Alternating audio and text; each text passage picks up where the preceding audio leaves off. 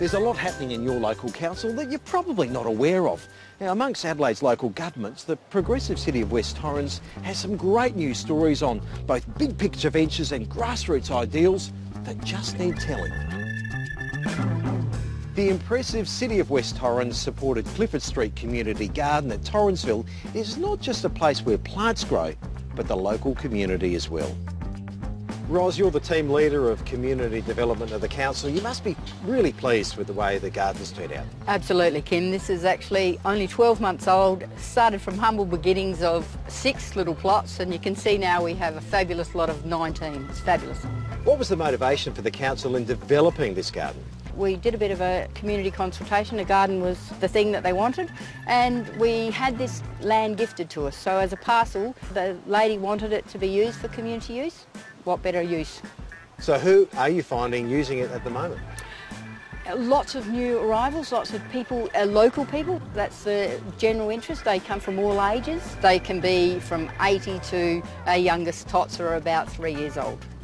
We could nearly put some plants in there, couldn't we? And the worm would help it. What do the gardeners enjoy most out of the garden here? Well, I think they probably garden for part of the time, and the rest of the time they have a bit of a chin wag. But the nice part about it is that they've formed that bond and a friendship. They help each other and learn from each other. Well, what I'd like to show you, Kim, is that if you leave celery to grow without pipes around it, it's green, rank and unattractive. By growing it in a PVC pipe with a split down the side, I can grow nice, clean, straight, crisp celery. Fruit trees, veggies, herbs. Ros, fantastic. Thank you so much. No problem. Thank you, Kim, for coming out.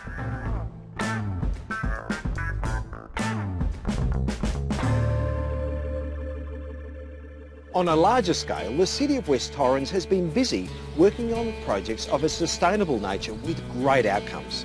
Breakout Creek is one of those successes. Council's Environmental Officer Amy Bruckman explains why.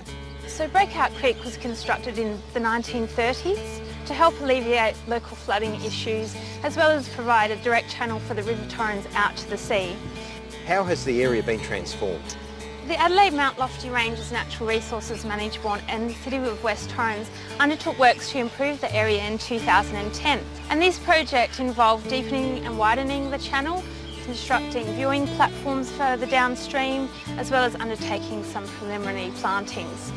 Once we've been planting, we've seen a lot of return of bird life as well. So the purple swamp hens, the Eurasian coots, and you can hear them in the distance. We get about 100 volunteers coming here each year and helping to plant about 5,000 seedlings, and that's been thanks to ongoing partnership with Greening Australia and the Natural Resources Management Board. What type of plants have you used in the area?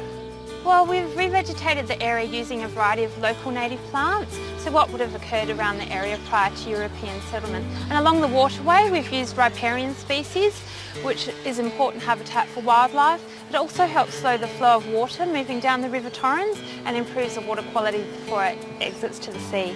It's a really enjoyable place for people to visit and enjoy passive recreation such as walking and cycling.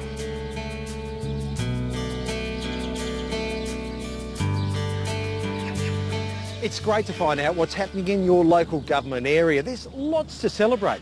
Now, for more information on the City of West Torrens and their innovative and diverse projects like Breakout Creek and the Clifford Street Community Garden, just head to their website.